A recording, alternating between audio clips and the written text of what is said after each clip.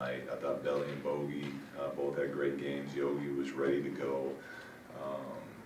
But we said at least a competitive, every night won't go like that, but the competitive level that we played with on the defensive end tonight, that needs to be a steady constant for us.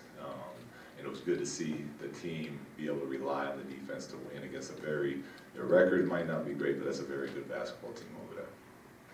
Yeah, I think it helps when guys experience that, when they see what defense can do, especially when a team's been a bad defensive team. You know, there's habits that we need to continue to break and work on.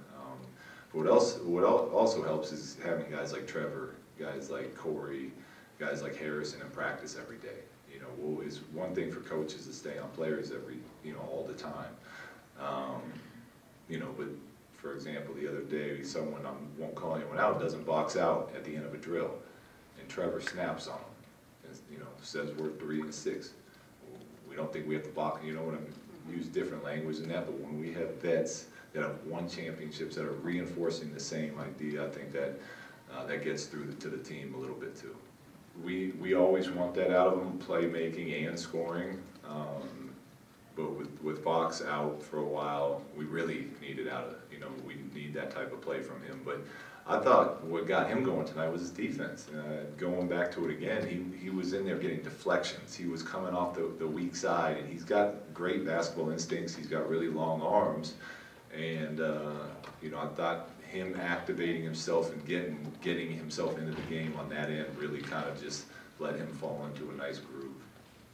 And we're getting better.